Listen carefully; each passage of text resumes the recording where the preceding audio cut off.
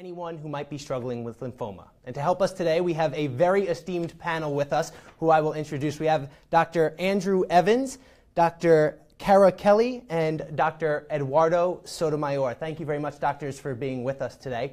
I'd like to start for everyone out there to let you know that this is an open conversation. So if you have a question, we want you to participate. You can comment on our Facebook page and our YouTube page. That's Lymphoma Research Foundation on both of them. So please, if you have a question for these doctors, let us know and we will be happy to answer it here on the air. Before we get started, we do have a couple questions prepared, but I'd like the doctors to introduce themselves, tell you a little bit about their affiliations and the work that they're doing. So Dr. Evans, why don't we start with you? Sure, thanks. Thanks for the invitation. My name is Andy Evans. I am professor of medicine, chief of the Division of Hematology Oncology, and director of the Tufts Cancer Center in Boston. I'm a physician scientist, have a laboratory doing lymphoma research, and also patient care and clinical research as well, all in lymphoma. Excellent. Dr. Kelly? Hi, thanks very much. I'm Dr. Kara Kelly. I'm chair of pediatrics at Roswell Park Cancer Institute and chief of the Division of Pediatric Hematology Oncology at the University of Buffalo. I'm primarily specialized in clinical trials, especially in Hodgkin lymphoma, and I've been involved with the Lymphoma Research Foundation as a member of its scientific advisory board, especially interested in the care of adolescents and young adults with lymphoma, trying to have advances there. Excellent. And Dr. Sotomayor? Thank you for having me. I am Eduardo Sotomayor. I am the director of the GW Cancer Center at George Washington University in Washington, D.C. Like Andy, I am a physician scientist. I have my lab working in immunotherapy for lymphomas. So that has been my interest for 20 years. And also, I treat patients with lymphoma, particularly a subtype of lymphoma known as a mantle cell lymphoma. Excellent. And for those of you watching online, I do want you to know that this is going on live at the annual North American Educational Forum on Lymphoma. So you might hear some people coming from conferences throughout in the background, people going in and out of doors. This is a live event here. And they've been doing this event for more than 20 years. We'll have more information on the actual event throughout this program and at the end, so you can have more information for next year's event. But Dr. Evans, I want to start with you. What is lymphoma and how is it diagnosed? Sure. Lymphoma is, generally speaking, I would say, a cancer of the immune system. Now, when we say immune system, there are many different parts to our immune system. One of the more common parts are lymph nodes. We all have lymph nodes throughout the body, typically small. They're kind of the infection fighting centers and is one aspect. But there's immune cells ultimately everywhere in the body. They're in the blood. The blood is everywhere. So when a patient develops lymphoma, it can present in a few different forms. Sometimes it presents only with lymph node enlargement in various places in the body. Sometimes we see it more in the blood. All of our blood comes from the bone marrow inside the bones. So some patients will only have it in that place. And then others will have it in both places. But generally speaking, as it sounds, we think of it, and we've known this for many decades, it's really a whole body disease. We don't use surgery, we uncommonly use radiation. It's always been treatments that treat the whole body. In terms of diagnosis, usually a patient will present with symptoms, and there are no real specific symptoms, but it can be fatigue, sometimes drenching night sweats, where they have to change their clothes multiple times at night, high fevers, unexpected weight loss, and then hopefully they will present to their doctor. Often it's initially the primary care doctor who will have some suspicion and hopefully order some tests, maybe an x-ray or a CAT scan, and they might see a growth somewhere, a lymph node growth. Other times there might be anemia, etc. If it is a growth, they will sometimes send it to a surgeon, a biopsy will be done, and that's where we really work with our pathologist. We're more oncologists, the treating end of the spectrum, but I can say we work very closely with the pathologist because there are many different kinds of lymphoma. Even though they're all very treatable, there's over 80 different kinds. And so who helps us determine that is the pathologist after the biopsy, and then we make the diagnosis, and ultimately they make their way to the lymphoma specialist or the oncologist. So with that being said, Dr. Sotomayor, I want to turn to you. Are there different treatment trajectories for each type of lymphoma? Yes, I mean, there are different treatments. And what we discussed yesterday is for many years we have used what we call conventional treatment, that is either radiation, chemotherapy, or the combination of chemotherapy and radiation. And also for many years we have used, for some patients, what we call a bone marrow transplant. There are two flavors, autologous using the patient's own bone marrow cells and allogeneic using a donor. So those are the treatments that we have been used for many years.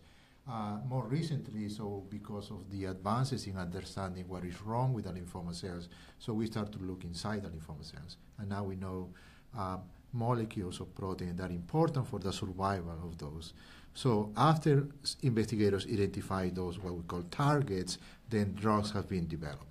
And so now we are entering the era of targeted therapy, and there are different therapies for different subtypes of lymphoma. So there are target therapy that we use for chronic lymphocytic leukemia. There are target therapy that we use for follicular lymphoma, for mantle cell lymphoma. But also, I should highlight that some of these therapies can be used across the board, different type of lymphomas. So more recently, we have making significant advances also in the treatment of T-cell lymphomas. So that would be the standard of care that we're talking about, correct? So the standard of care, it depends on the type of lymphomas. So there is not a standard of care for one lymphoma. So there is a standard of care for the most common B-cell lymphoma. There is diffuse large B-cell lymphoma. There is a standard of care that is using a combination of different drugs, CHOP plus rituximab. So that's the standard of care for that subtype of lymphoma. There is another subtype of lymphoma, mantle cell lymphoma, the one that I studied for many years, in which even in 2017 we don't have a standard of care yet. So, Dr. Kelly, I'd like to bring you in here. So what is the difference between standard of care and clinical trials then?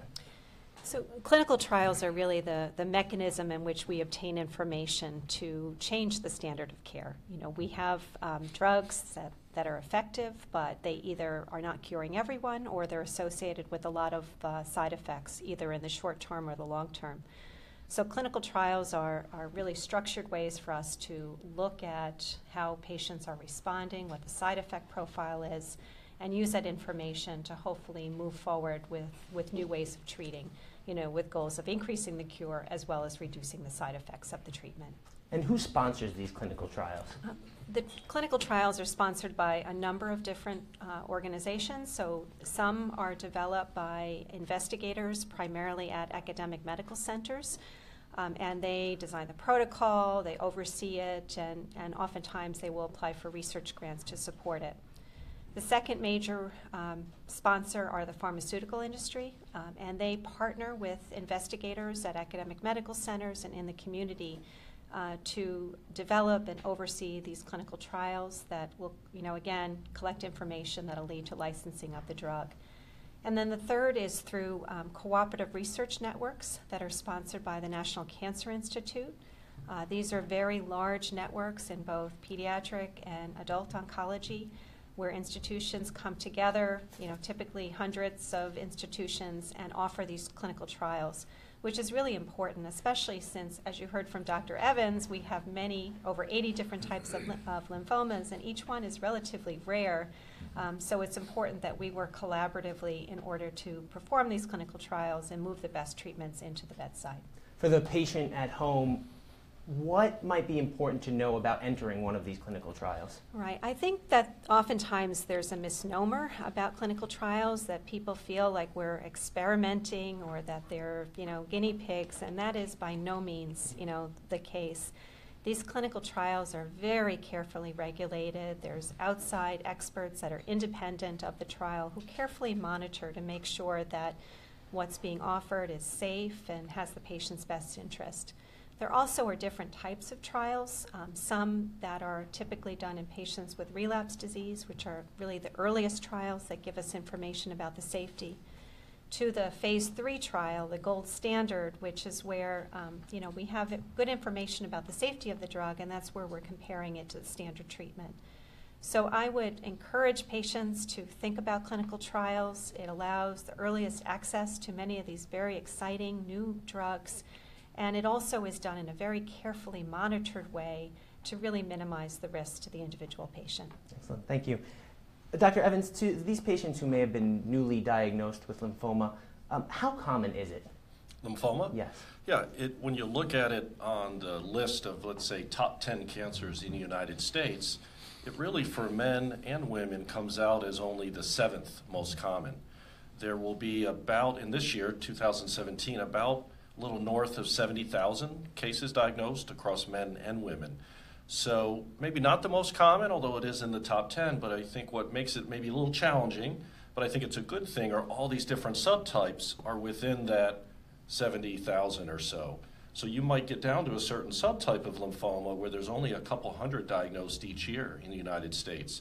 So that's where, and that's, I would say, where clinical trials are helpful, because you need collaboration. And sometimes, certainly collaboration across multiple sites in the United States, but it really has become a worldwide effort.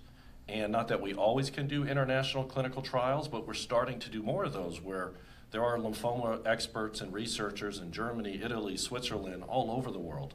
And we're trying to do more of those collaboration efforts together, because we all have the same goal. We want 100% cure rate and no side effects. And until we have that, we're going to keep studying it, keep doing clinical trials, et cetera. What are the challenges that exist in collaboration throughout the world, and what's allowed it to happen more recently? Sure. I would say what's helped it more recently is probably just things like the internet, things like Facebook Live, things like LRF, just this mass media exchange, where before you'd have to write a letter. Now we can easily communicate with everyone. So that's maybe the obvious. The challenge is just coordination. And sometimes, even though we're familiar with the disease and maybe even familiar with the treatment, there's always a little bit of an unknown factor in clinical trials. So in part because of that, you need a lot of layers of regulation, of protection, of safety, and you need to really be able to share that information quite readily. I would say that's one barrier. The second barrier, probably the barrier not just international, all clinical trials, is funding, is money. Unfortunately, to conduct clinical trials, it takes some funding. And we do work, as was alluded to, with pharmaceutical companies. The government, the funding's not quite as robust. Thankfully, organizations such as LRF are helping fund clinical trials, because I tell you, there's not an absence of ideas. There's now, thankfully, not an absence of drugs. In fact, the opposite. There are hundreds and hundreds of these targeted drugs that Dr. Sotomayor talked about, very, very novel. So now that's a whole other effort, kind of working together on the funding aspect. Excellent. I just want to reset for those of you who may be joining us now on Facebook Live or YouTube Live. This is the 2017 Ed Chat for the Lymphoma Research Foundation. We are live here in downtown Brooklyn at the Brooklyn Bridge Marriott, and we have an esteemed panel of doctors here who are ready to answer your questions about lymphoma. So please feel free to comment if you have any, and we'll get those questions asked here. Dr. Sotomayor, I'd like to switch topics just a little bit here. What does the term active surveillance mean, and are there specific subtypes of lymphoma where that surveillance is used? Right. So active surveillance means that after the patient is finished with treatment, so we need to follow those patients to make sure that the disease is not coming back. There are some type of lymphomas in which, like large cell lymphoma, that is the most common subtype of B-cell lymphomas, in which after a certain period of time, so if the disease is not coming back, so we can say, we never say 100%, but probably we say 99.999% that the disease might not come back, and we say, well, the patient is cured. But there are other type of lymphomas in which, in spite of our treatments, so we know that at some point the disease is going to come back. That's what we call relapse. For those patients, I would say in the past, so we use a significant number of tests, including CAT scans or PET scans. That was probably 10 years ago. And now we realize that we don't need to do those type of tests because there is some exposure to radiation that we are trying to avoid.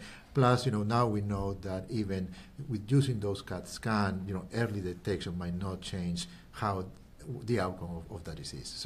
So these days, depending on the subtype of lymphomas, we require the patient to see us initially with frequency in our clinics.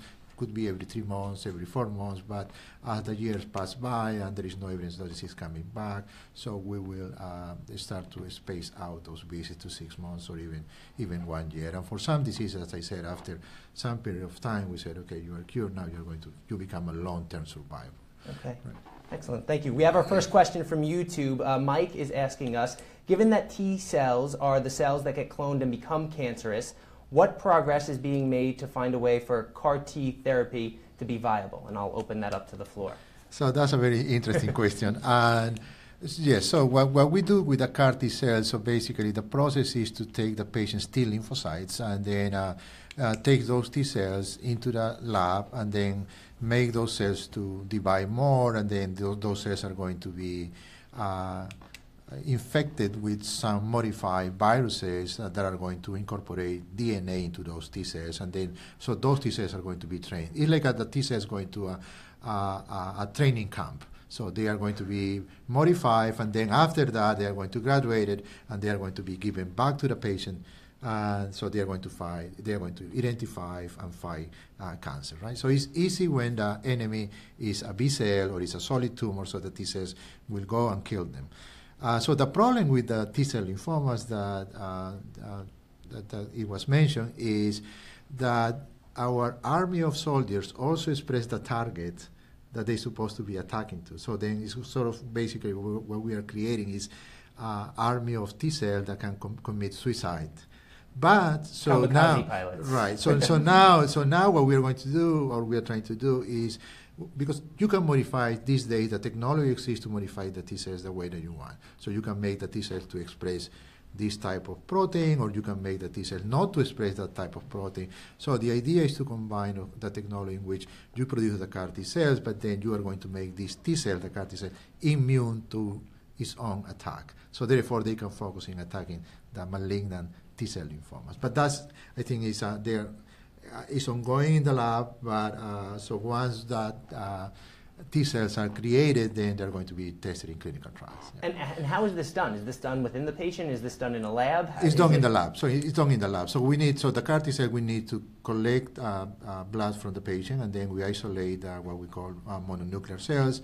And then we know how to activate these T lymphocytes, and then we do an additional manipulation, put the receptor within the T cells, and then expand them, and then we are going to be injecting around 2 to 3 million T cells per kilogram back to the patient. It's one treatment, and the responses so far in acute lymphoblastic leukemia and patients with aggressive lymphomas has been quite promising. Around overall response rate around 50 to 60%, complete response rate 30-40%, and these are patients that have failed all previous treatment. And because of that efficacy, the FDA recently approved 2 platforms, one for pediatrics acute lymphoblastic leukemia patients, and 3 days ago it was approved a different platform of CAR T cell for patients with aggressive B-cell lymphomas. So at this point now, does it go to a clinical trial, or is this can be open to the public? So I think that it's important for the audience to know that the treatments of today were the clinical trials of yesterday. So we are using these CAR T cells were approved because patients were enrolled in clinical trials. So right now these have been approved, so they can be used for treatment of patients with relapsed B-cell malignancies, but it has to be done in a highly trained environment because there are a lot of side effects. It's a treatment that is very efficient, but the problem when you activate the immune system is that, at least in 2017, we don't have the capability to tell the T cells only attack the tumor cells. They are going also to produce a lot of factors, toxins that are going to make the patients, some patients, not all, very sick. And that's the reason why. So now that is FDA approved, so this treatment is going to be just given in highly selected, highly trained academic centers. Dr. Evans?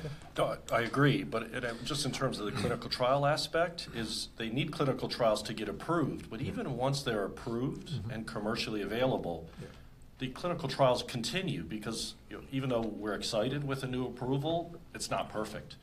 And so it gets approved, usually by itself as a single agent, but then we start to ask, well, okay, great, it's approved, how can we make it better and or less toxic? So sometimes we'll start to talk about combination therapies, and those clinical trials, even though one of or a couple of them are approved now by themselves, we're now starting a bunch of clinical trials. How can we combine other agents with it? So it really is a continuum of, yes, great, it's approved, let's keep making it better. So then, Dr. Kelly, when is it important for patients to ask their healthcare professionals about whether or not they should be participating in these trials? I think patients should always ask their healthcare provider about clinical trials. You know, there are many examples where, you know, that provides, you know, potentially a better option than the standard of treatment. So it's good to be educated right from the beginning as to whether there are any trials available for one's disease. I think, unfortunately, many times they're not made aware that there are these options. So, you know, patients can ask their oncologist. They can, you know, go to the National Cancer Institute's websites. There's a website, clinicaltrials.gov, that lists all of the trials. There's a, you know, a regulation that all trials have to be listed. Or they can contact organizations like Lymphoma Research Foundation that has a helpline that helps patients to find a clinical trial that's appropriate for their disease. But I definitely recommend, you know, people asking, because this is the way to really access some of the most state-of-the-art agents out there. Excellent. And with that being said, we have another question from YouTube. Amanda asks, are there clinical trials available for refractory PTCL? The quick answer is yes. Okay. There definitely are. Yes. Yeah, the quick answer is yes. Yes. It's a less common, at least in the United States, only about 15% of all of those lymphomas we talked about are T-cell. Mm-hmm. So it's maybe a little harder, so to speak, and there's less commonality there. But there definitely are clinical trials. And that's what's fascinating, maybe not so much about CAR T-cells, but some of these other drugs, where they're almost what I would say tumor agnostic. In other words, one example is this class of drugs called PD-1 inhibitors. Mm-hmm.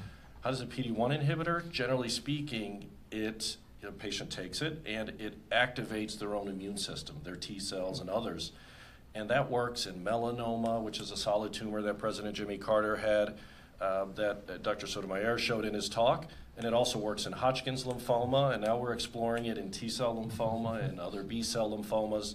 So it's fascinating how some of these drugs, even though they're targeted in a way, will have favorable effects in multiple different types. Excellent. Switching topics a little bit here, Dr. Sotomayor, what does frontline mean, and are there frontline therapies that are most commonly used for the treatment of lymphoma? So frontline means, so after the patient receives the diagnosis of lymphoma, so let's talk about the most common again, diffuse large B-cell lymphoma. So it's diagnosed, and then it needs to be treated, and then we say, okay, we are going to treat you. So the first treatment that the patient is receiving is what we call frontline therapy. In the case of diffuse large B-cell lymphoma, it's going to be the combination of CHOP, rituximab, and then the patient will receive cycles of treatment, and then at the end of the treatment, we are going to do all the tests that we did at the beginning to make sure that there is no evidence of disease. Yeah. So that's frontline therapy, and then the patient is going to enter into active surveillance, and then if the disease comes back, then it's a relapse, and then we're going to talk about treatment for relapse disease. So that's excellent. We have another question from Twitter. Dexter M. Neal asks, what kind of studies have you seen that relate to secondary cancers for young adult lymphoma survivors? Go ahead, Dr. Kelly. I guess just to, make sure I understand the question, but it, after treatment for cancer, patients can be at risk for developing second cancers, or they can be at risk for developing a recurrence. If the question is in regards to second cancer from treatment, most of those are related to the radiation therapy that has been administered, particularly in the setting of Hodgkin lymphoma, where combination of chemotherapy and radiation is oftentimes recommended. Many of these radiation-related cancers, though, can take a very long time to develop, oftentimes, 10, 15, 20, 30, 40 years. So the most important thing is to have ongoing follow-up with a physician or other provider that is experienced in the management of patients that have received treatment for lymphoma. All too often we see that after completing therapy, particularly for young adults, they tend to drift away and not have that continued follow-up, and many times are unaware that they're at risk for developing these long-term complications.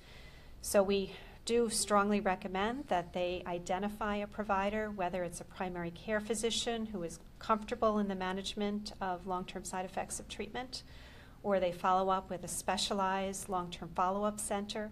In many cities, these type of services are available, or they continue to follow up with their oncologist and make sure that screening is done for some of these long-term secondary cancers. Excellent. Dr. Evans, Dr. Kelly mentioned Hodgkin lymphoma. What's the difference between Hodgkin lymphoma and non-Hodgkin lymphoma? Sure. I think there's a lot of similarities. They're both those cancer of the immune system. But there, I would say, are a couple differences. One is the exact cell of origin. Generally speaking, Hodgkin's is always from a B cell, which we actually didn't know before.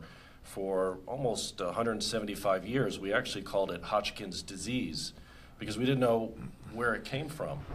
And it's interesting, some of the treatment success for Hodgkin's preceded the science, where we, from some of the really seminal work in the 1960s and 70s, that combining chemotherapy drugs together, we found that it increased the cure rate from using single drugs at a time. But then we eventually started to figure out some of the biology, not just what's on the surface, what's inside the cell, and now even for Hodgkin's, we have targeted cells. I think also there are some clinical differences. We see what patients we see them in. Great to have a pediatric oncologist here, and pediatric oncology goes up to 30? 21. But doesn't it, do you treat any higher?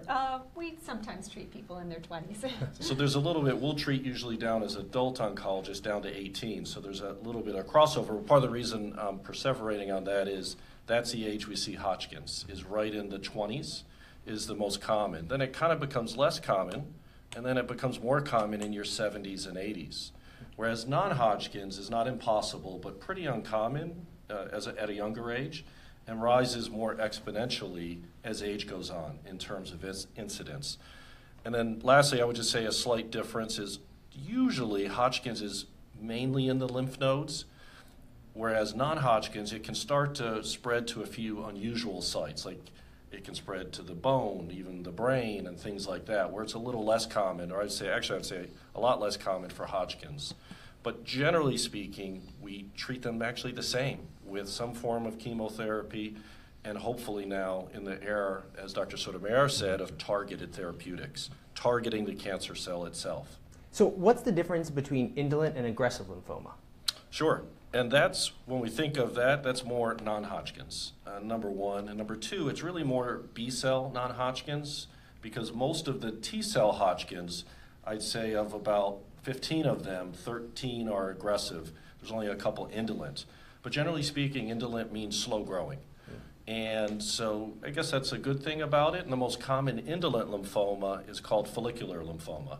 It's the most common in the United States. And so sometimes patients, it'll be diagnosed incidentally. They'll be shaving, feel lymph node, or have an appendectomy, but feel fine.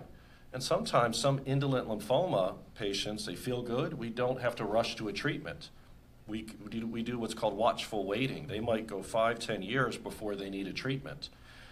Now, it usually does start to grow, and then we need to give a treatment, and thankfully it's very treatable, 90% go in remission, but then it usually comes back. So it's a little more chronic, not necessarily curable. Whereas aggressive, you could never wait months and certainly not years. It's ones that are more aggressive. They grow within days and weeks. So that's a bad side. The upside of aggressives is, generally speaking, the goal is not just to treat it, to put it in remission. The goal is cure. In other words, go away, never come back. So I wouldn't say one is good or bad. They're just different kind of natural history and characteristics. Do we ever see a form of lymphoma switch from one to the other? It does. You got good questions. You got all the good information. It absolutely does. And that's interestingly, if it changes, it usually is from indolent over to aggressive. And there is an entity called transformed lymphoma. It's literally transforming over. And follicular lymphoma, actually 1% to 2% of patients per year, it will transform. And then you kind of have to treat it once it's transformed like you would a typical aggressive lymphoma. Still treatable and then even potentially curable of that aggressive lymphoma. Excellent. I want to do one more reset here for everybody who's watching on social media, whether it's YouTube Live or Facebook Live. Welcome to our 2017 Ed Chat here with the Lymphoma Research Foundation. We're answering your questions about lymphoma research, clinical trials, and resources out there. So please, if you have a question, make sure you send it our way, and we'll get our esteemed panel of doctors here to answer it if we can. Moving on, Dr. Sotomayor, let's talk about immunotherapy. How is it used to treat lymphomas? And are there specific subtypes that the treatment is currently being used for? So when we talk about immunotherapy, so let me just give you a little bit of a historic background. So the first type of immunotherapy that was used in lymphoma was with monoclonal antibodies. So I'm sorry. It was monoclonal antibodies. So Okay. there are several now of those, but basically, so there is, so we have the malignant B cells, and there are proteins on the surface of the cells. And then, so several investigators decided to create antibodies that are going to bind to one of these targets on the surface, and that is going to produce a series of immunological activation that is going to result in killing of the tumor cells. So the first monoclonal antibody approved for the treatment of human cancer was for the treatment of follicular lymphoma. The monoclonal antibody is called rituximab. When we have that monoclonal antibody, so we saw that when used as a single treatment produced some responses, but the responses were not sustained.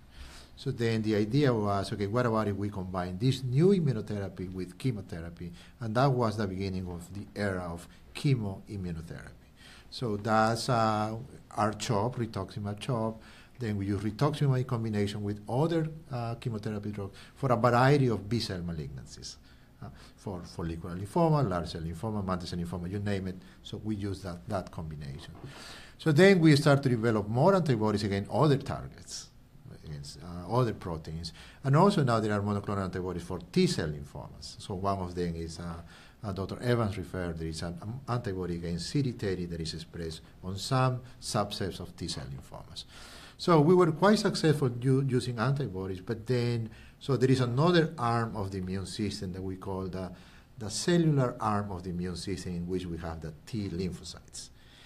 For many years we knew, and especially in Hodgkin's lymphoma, so when Hodgkin's lymphoma is very interesting. In the tumor mass, only 1 to 2% of the tumor mass are malignant cells.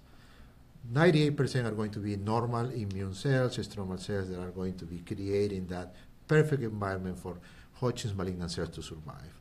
So which means that you have the tumor cells, but also you have all your T cells surrounding, or some T cells surrounding. They're supposed to be attacking the cancer cell, but they're protecting it. They're protecting them. But also, the tumor cells, so now we know that tumor cells is also smart. So they develop mechanisms. And they express a protein that is called PD-L1. And when this protein is expressed, so the T cells express the ligand, or it's called PD-1. And when that kiss occurs, so then the T cells, they're going to live in peace. So basically they are saying, okay, so we are friends, T cells, I'm not going to attack you. Well, someone figured out and asked the question, so what about if we disrupt that love between the tumor cells and the T cells? And that's what is called the anti-PD-1, anti-PD-L1 antibody. So you disrupt that, and then the T cell will say, oh, you are my enemy, I need to attack you. And that's the success that we have seen now these days with what we call checkpoint blockade using anti-PD-1, anti-PD-L1. So Dr. Evans mentioned that success in solid tumors. So we are using that treatment it's approved now for treatment of Hodgkin's lymphoma, has activity in B-cell lymphomas, also has some activity against T-cell lymphomas. Someone asked earlier today about using CAR T-cell for T-cell lymphomas, so that's the future. But right now there are clinical trials using these anti-PD-1, anti-PD-L1 antibodies for the treatment of patients with relapsed refractory T-cell lymphomas. So what are the main differences then between the CAR T-cell therapies, as someone asked earlier, and that form of immunotherapy treatment? Okay, so the difference is that when you use the anti-PD-1, anti-PD-L1, you are going to create the army of T-cells, or wake up the army of T-cells inside the patient's body. So you infuse this treatment, and basically your T-cells that were taking a nap, they were sleepy, they are going to wake up, and they say, okay, let's attack the tumor. In the time of CAR T-cells, no, you're going to take those sleepy T-cells from the body, from the patient's body, take them to the lab, do some magic that we call, introduce some proteins and DNA, and then they are going to be better equipped.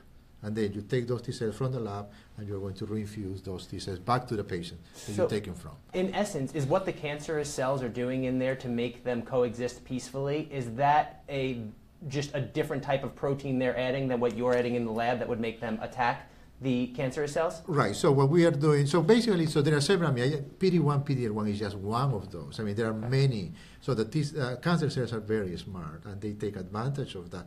And actually, what they are doing is just, this interaction PD-1, PD-1 happens normally, because so if we don't have those mechanisms, the T cells can produce what is called autoimmunity. So the T cells will start to destroy the patient's own tissue. So that's the reason why we have this PD-1, PD-1 mechanism. What cancer cells are doing is they are adapting that to try to tell the T cells to not attack me. Right. Dr. Kelly, Dr. Evans, you both look like you want to weigh in here. Well, no, it just, lymphoma is a love story Yes. and a tragedy. No, it's a great explanation. It's fascinating, all of this, and it's just incredible science and biology that's ongoing, and it's just exciting to be part of it and to do it. Now, with that said, we have a lot to learn. Right. And maybe by these incredible mechanisms that Dr. Sotomayor described, of one that's waking up existing cells in the body, the PD-L1 inhibitors or PD-1 inhibitors, versus taking out and reinfusing it, well, maybe we should do it together and even combine something else. And so we're looking at that. And we also would like to know what's called, a part of the clinical trials is not just seeing, does this drug work, is what's called biomarkers. In other words, we'd like to know before we give it, who does it work in? Because unfortunately, nothing's 100%. But we'd like to get a little more knowledge instead of just treating, let's say 50% it's going to work in. Not have to treat 100 patients. Maybe find those 50 ahead of time and know who are the 50 before you use it, it's going to work in. So there's a lot of research going on there on the predictive biomarker side of the aisle. Excellent. So we have a question. Go ahead, Dr. Well, I was Kelly, just going first. to add on, Yeah. I think the other importance is that we have to really monitor the side effects of these, particularly these immune therapies. The side effects are very different than more conventional chemotherapy.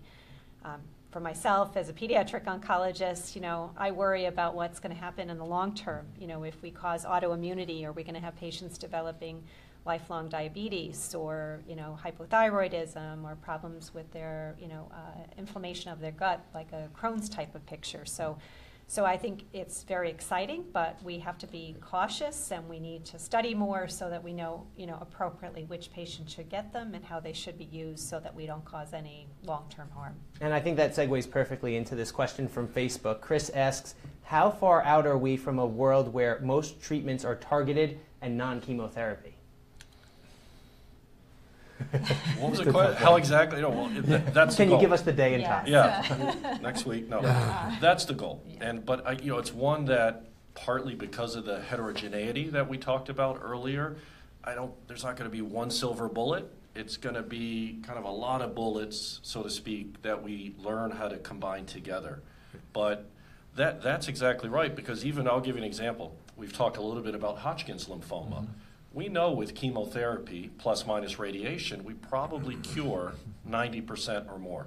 So someone would say, great, you don't need to study that anymore. But a lot of us are saying, no, that's the perfect patient population in a way to say, let's start decreasing our reliance on chemotherapy, and can we have that same cure, maybe even higher, but not chemotherapy or radiation, targeted therapy that hopefully is as effective and less toxic. Mm-hmm. So it's kind of years on the end where we're kind of making segmental progress, but it's very hopeful. So what is it that makes that patient population the perfect population to study and continue that research? Well, I would just say, since it's already so curable, I wouldn't say I don't want to contrast and compare too much, but we've already kind of, I would say, maxed out in terms of chemotherapy, and we've studied a more aggressive chemo, bone marrow transplants.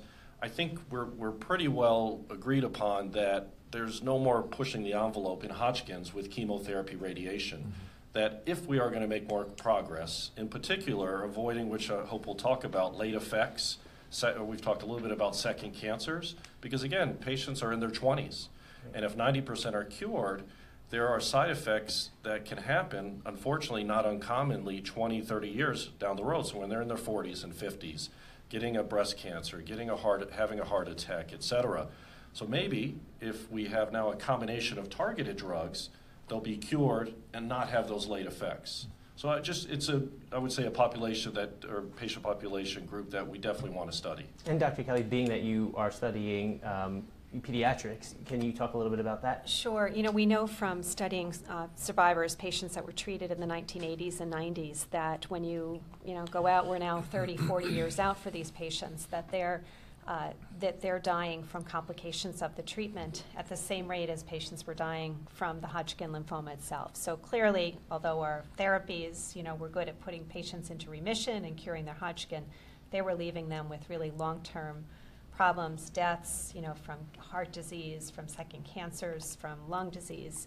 And they also have a lot of chronic health conditions. We know that these young people are, dealing with significant health effects that cause increased rates of need for disability insurance, reduced quality of life. So we need to make changes. And we have been modifying our therapies, but we suspect that we're still going to have survivors that are affected and having to live with complications of the treatment. So we really do need to study these new therapies that'll hopefully not have the same side effect profile, but unfortunately the follow-up is so long. This latency period is decades. So we'll probably all be retired by the time, the current treatments are evaluated, for their long-term toxicity profile. So when you look at that and you speak to a patient or a parent in any case, how do you wrestle with them dealing with the symptoms long-term from some of these clinical trials rather than the symptoms they are aware of and know currently exist?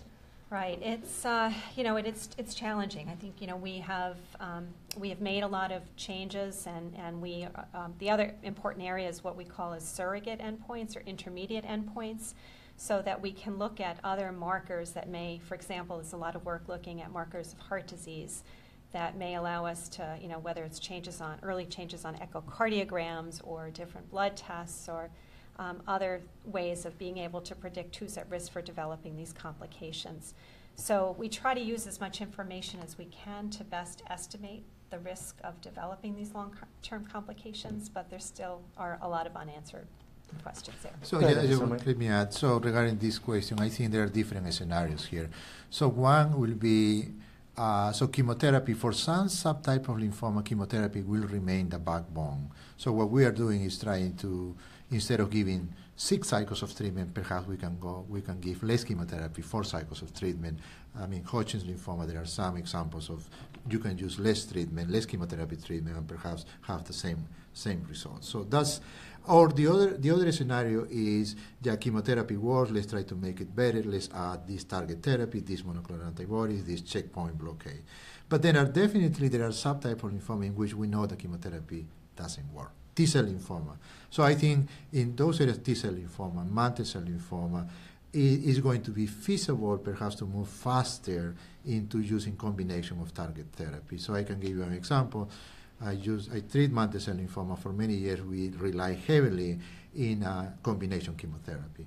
And now there is an interesting study showing that if you combine one monoclonal antibody with one immunomodulatory agent, lenalidomide, you can have probably good results as comparable to using conventional chemotherapy. So I think there are going to be subtypes in which it's going to be easy to integrate this novel target therapy based on what we know about what is wrong with the tumor cells. But also a word of caution. So I tell the patients, so now I can take my oral medication. If I combine 2 different oral agents, should be easier. This is going to be easier than chemotherapy. Well, not too easy. I mean, there were clinical trials in which we said, okay, let's combine this target therapy is a pill plus another pill. It's going to be easy. Well, some of the patients have significant side effects. So we need to be careful. Although, patients need to link oral therapy is going to be better than the bad chemotherapy that patients used to receive in the past. So we need to be careful.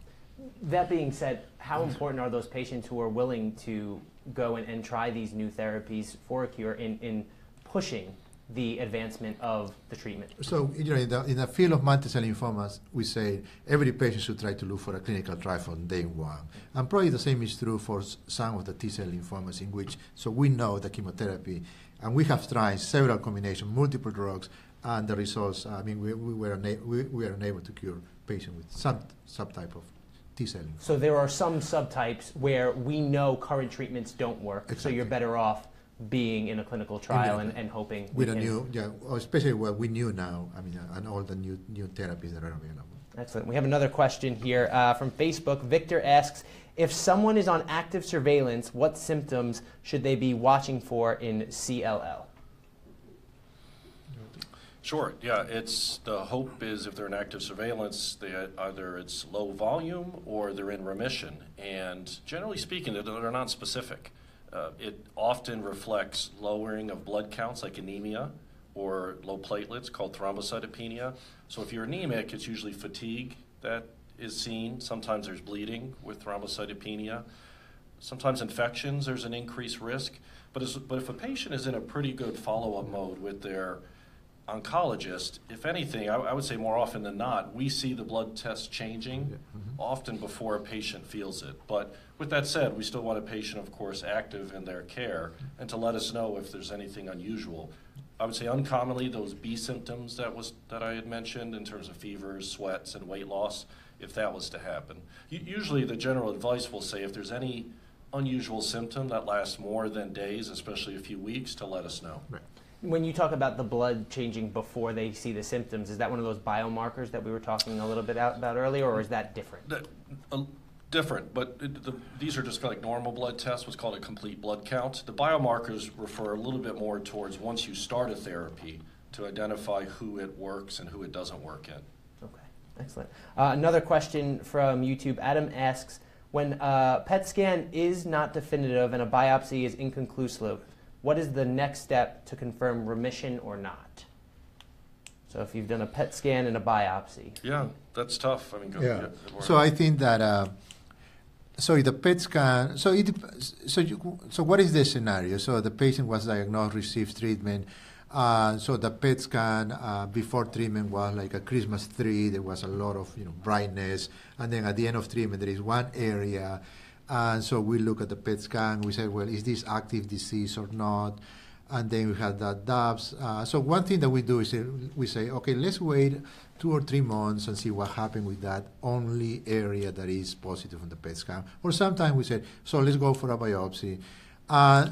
So if we do a PET scan and we are not convinced that the patient is in remission and the biopsy is negative, what I will do is just probably wait and repeat that imaging test later on. However, I tell the patient, look, if something changes, you start to develop the symptoms that Dr. Evans was referring, so just call me right away because that will be an indication that disease is coming back. Dr. Kelly? Yeah, I just would add that, PET scans, unfortunately, they're a great addition and they help us, but there still are a lot of false positives with the tests, and especially with the use of immunotherapies. We're seeing that there can sometimes be an increased uptake. It can be brighter, but it's not a sign that the disease isn't responding. It's just that that's kind of the immune cells are getting in there, and they're also causing the PET scan to light up. So, as Dr. Sotomayor said, you have to, be cautious and not, overinterpret the PET scan and just follow up because it's not a perfect test by any means. But I would agree. And I would also say that it's reassuring if the biopsy was negative. It's not definitive, but usually is reassuring, and the patient can be followed. A whole other area of research interest, we've talked a lot about drugs, but there is a lot of research on the diagnostics side of the aisle. So there's something called a liquid biopsy. Not ready for prime time yet, but some really, really cool, interesting research. In other words, could we be at a point in our lifetime, I hope so, where you don't have to do a biopsy or you have to do less biopsies because we know these tumors secrete little forms of tumor cells into the blood. And at least what we have in the clinic now, we don't have the test to detect that, but in the research labs, they're able to detect these not only detect these really rare cells, but see really specific characteristics of these rare cells. So could we literally have a blood test and almost mimic what we would see on a biopsy? That is really exciting research to really help patients and to guide therapy, reassuring to situations like this. So all of you mentioned the lack of reliability of the PET scan. They're the false positives that exist. Is a biopsy always done in conjunction with a PET scan? No, and that's where it's just good old-fashioned clinical judgment. And a PET scan is what we would say, like Dr. Sotomayor said, a Christmas tree. It kind of lights up, but it's black and white. It's an intensity, but there is a big gray zone there. And so you need clinical judgment because it'll get into that gray zone where it could be real or it could not be real. And so as the clinician, you have to decide, based on experience and the patient other symptoms and findings, do I do a biopsy or do I watch and wait, so to speak, close observation? I would say more often than not, that little gray zone turns away negative. So then how important is it for patients to learn about their disease so that they have some of this information and can process it as it comes in? Critical. And I think we always recommend patients to be informed, and so we're lucky to have organizations such as Lymphoma Research Foundation, and that's every patient I see, especially newly diagnosed, I'll write 3 letters, LRF, down. And in reality, because there's a lot of funny sites out there and anecdotes, it's all the facts. It's about diseases. I mean, it's amazing patient education. There's obviously clinical trials hotline. They can link you with another patient who's had shared experience, and really a great resource. But also, as mentioned, clinicaltrials.gov, so that's also a good site. The government actually has some good information. Excellent. Dr. Kelly, do you want to add something there? No, I just would, echo that. And I think one of the things we learned over this weekend is that, particularly in the area of survivorship and care after completing treatment, that there still is a need for more awareness, people to understand the risks and what kind of testing needs to be done. So, reaching out, becoming educated, getting information like organizations like LRF is really critical. Beautiful. We have another question here from Facebook. Sophia asks, for which lymphoma subtypes should patients have diagnostic tests for biomarkers to help inform their treatment? Dr. Sotomayor? It's tough work. Yeah, go ahead. So I would say that maybe, well, not for diffuse large B cell, maybe double hits and all that. Yeah. Right. What double hits? What does that mean? Double hits, so it's not maybe a biomarker. I guess you could call it a biomarker. So I'll tell patients, just like police do DNA testing at a crime scene. So this is DNA testing on the tumor cells, DNA and RNA testing. It's abnormal DNA and RNA, but now we know there are certain patterns of the lymphoma's DNA, so to speak, that have rearranged. And if you have a certain pattern, double hit is 2 and sometimes it can be 3 specific changes of chromosomes. And if you have that, we know that conventional therapy is not good enough and you have to use something else. So that's what we mean by a biomarker. It really predicts you need a different treatment or you need this treatment. So that's just scratching the surface. There's a whole host of other really good biomarker studies that are being done. Anything else you want to add, Dr.? So perhaps also, in the field of T-cell lymphoma, there is an antibody against CD30, and this antibody is approved for some subtype of T-cell lymphomas. And then there are some clinical trials ongoing in which, so there is a different degree of expression of this target in other type of T-cell lymphomas. And so in order for these patients to be enrolled, so we ask, is the tumor expressing this specific marker? So therefore, the patient will be enrolled in a clinical trial using this specific treatment for that. So that will be one example. And then, so another situation that I have, but this is it was not part of a clinical trial, is a patient with a relapsed refractory peripheral T-cell lymphoma that I was running out of options. And so then I asked my pathologist, can you check for CD30, because there is a treatment for CD30. Actually, that specific patient has an expression of that. So then, so that will be a good rationale to use a treatment that is already available. But then you need to do some extra work to be able to use that treatment that is not approved for this subtype of T-cell lymphoma. But that will be perhaps one example of in a situation in which just doing this extra test can help you in making treatment decisions. Excellent. Another question from Facebook. Michael asks, what are some challenges doctors consider when developing a treatment plan for a young lymphoma patient? So for the young patients, we're very mindful not just of curing the lymphoma, but the long-term side effects. So somebody with Hodgkin lymphoma is 70, you may think less about using radiation treatment or using higher cumulative doses of certain medications like doxorubicin, which can affect the heart function.